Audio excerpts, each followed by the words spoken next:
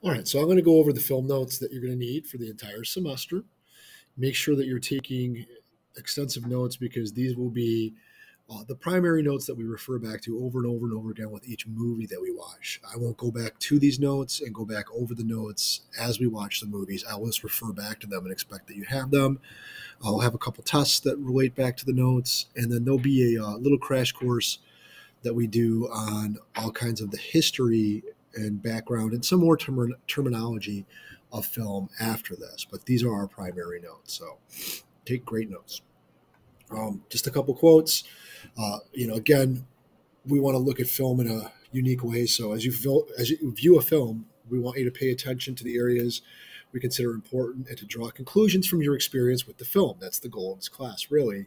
And only then does a passive viewer, somebody who just, okay, the movie's there, I'm kind of paying attention to it, become active. Like you're engaged with it and you're paying attention to all the things that are happening, the symbolism, the screen, the way that things are shot, the lighting, the sound. And you think about the film's content, and that becomes interactive. And that's when you're interacting with the film. And again, film is a medium which cuts across diversities of ability, background, and communication. It's diverse, right? When film is integrated into our class, it touches upon all kinds of skill areas, not just passively watching a movie. I included these two quotes to remind you that this isn't just a class where you watch movies. We actively watch movies, and you're going to have responses that tie back into them, and you're going to utilize the notes that are coming up to try and answer questions and write, short responses, essays, or whatever, do projects or whatever as we go through the class. So again, the notes are important. All right, shots and framing. I'm not going to read every word of these slides to you, and some have videos embedded into them, but I will go through them. So remember, a shot is a single piece of film uninterrupted by cuts, so you're not going to have breaks in it. An establishing shot is a kind of shot. It could be a long shot or a series of shots that sets a scene, and it's used to establish setting. Highlight, underline, circle that word. It's used to establish setting, right? That's important. And to show transitions between locations. So if you were watching the Of Mice and Men movie for the book that you read of Mice and Men freshman year, the establishing shot for that is on a train, and it's in the middle of a field. And then part of that is also them running away in a field from dogs and the woman that Lenny attacked. So they really want you to know, like, here's where this is taking place, whether it's a time period or a location. A long shot is a shot from far away. It probably will give you more of the setting, right? It shows the isolation of a place, like if you're shooting in Alaska, or the vulnerability of a character. If you were watching a movie about, let's just say, penguins or whatever, they might take a shot from far, far away to show you how open the land is and how really subject to the environment they are and how open they are to having something happen to them. It's a shot that's taken from a long distance to show a landscape, building, or a large crowd, also called a full shot. So put full shot there with long shot. It can serve to show distance or separation between characters. The further the shot away, the more distance you can show between people. It can show that a character is integrated or alienated from their surroundings. So like if you took a shot from a long shot downtown and showed a tiny little person next to a skyscraper, it could show how insignificant they are. Or if it's far enough away, it'll leave details out and leave the objects that are around it indistinct, right? Because you're blurring things out because you're at a distance. There's several different long shots for you to look at. Again, here you see how small the person is with all the mountains and the snow and all that, how small this bus is with the landscape, and all the shots are really showing, again, how kind of insignificant people are with their surroundings.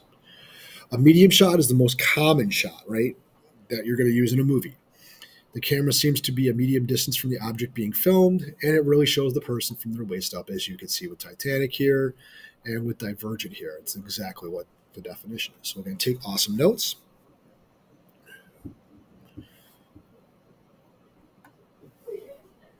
All right, moving on. Oops, my bad. A close-up, well, is literally close up. You see that with The Shining there. When he says, "Hey, Johnny," that shot is about 80% of the frame. Write that number down in case it shows up on a test.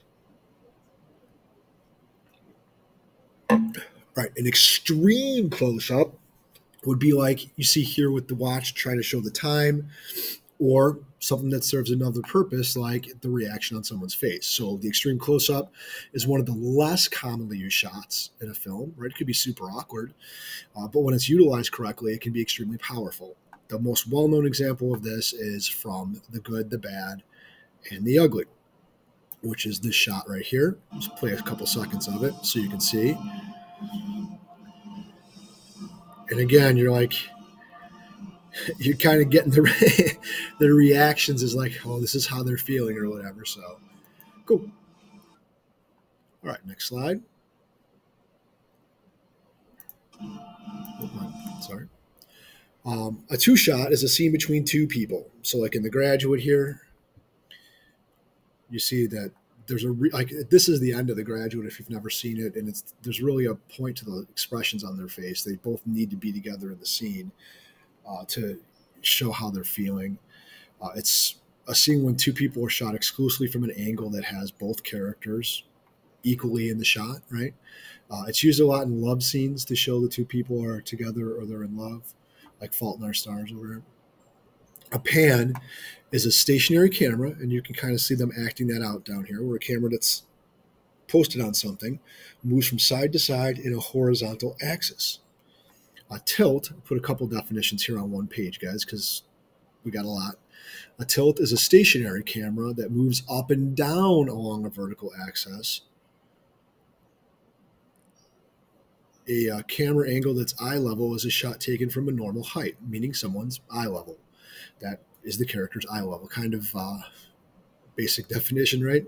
90 to 95% of the shots that are seen are eye level because it's the most natural angle. So eye level shots are pretty much the most common. A high angle, where you could see Thor looking up. The camera is above the subject, and it has the effect of making the subject look smaller than normal, giving him or her the appearance of being weak, powerless, or trapped, like a giant's about to squish them. And again, get this in your notes, guys.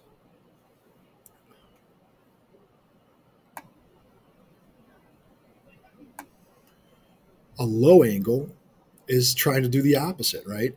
The camera films the subject from below, showing that the people above are looking at you like a little ant that they're going to squish.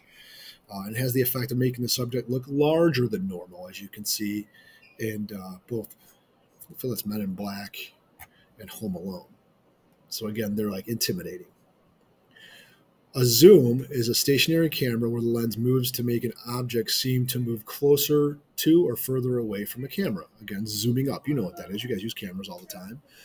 With this technique, moving into a character is often a personal or revealing moment, while moving away separates you from the character. And again, I'm just going to play a quick scene of a couple different types of shots like that. And they're zooming in for reaction or whatever.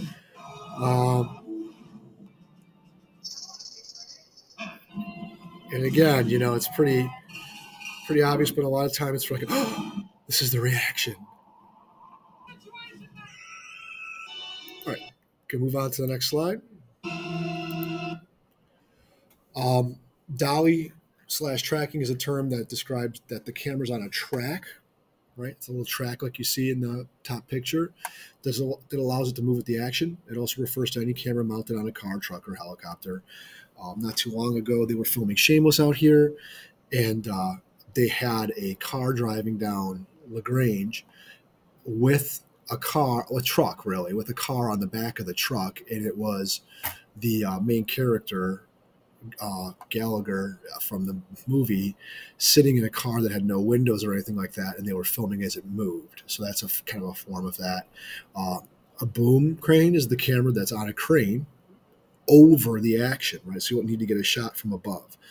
A lot of times nowadays they use drones for things like that too, but this is, you know, the old schooly way to do that. All right, I'll do one more slide, then I'll take a pause for our next notes. So I'll start the next notes with lighting. So again, we're going to switch gears here, guys. I'm going to pause where we're at, and then lighting will be the next part of your notes. Thank you for taking awesome notes, and see you on the flip side.